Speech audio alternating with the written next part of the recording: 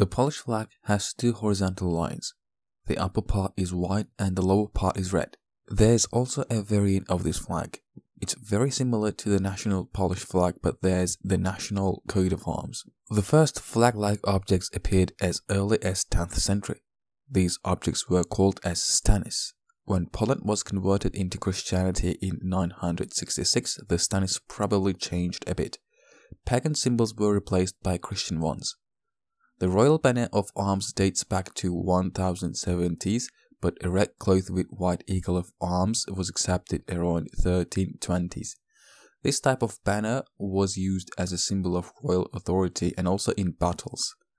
In the times of the Polish-Lithuanian Commonwealth, around 1560s till 1760s, a banner of the Commonwealth was used combining the heraldic symbols of Poland and the Grand Duchy of Lithuania. The Commonwealth banner included heraldic charges of Poland and Lithuania. Both Polish and Lithuanian coat of arms had white charges on red background, so these colors were used in the entire banner.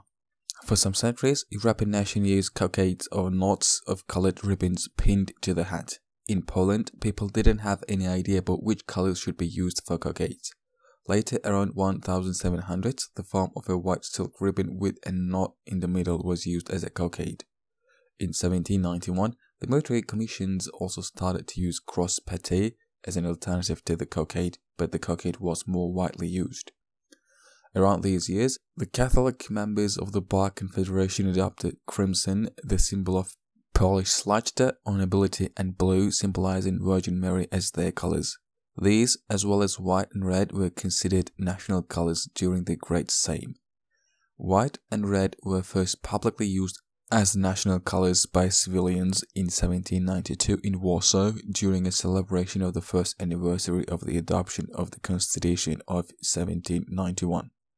In 1831, the Sejm adopted white and red colors of Polish and Lithuanian coats of arms as the national cockade of Poland.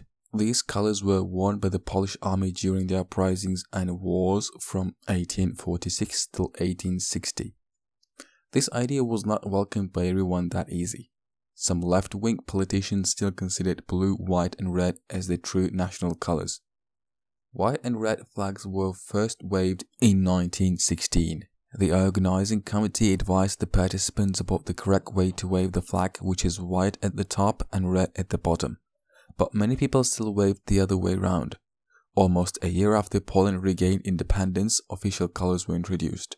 The flag with coat of arms experienced some changes in the coat of arms itself, such as turning the Baroque style for classicist or removal of the crown during the communist rule.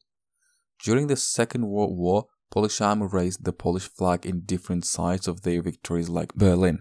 There's sort of a ban about when to use the flag with the coat of arms, but restrictions is often ignored. The flag without coat of arms is more popular and easier to come across. That's the end. I'll see you next time.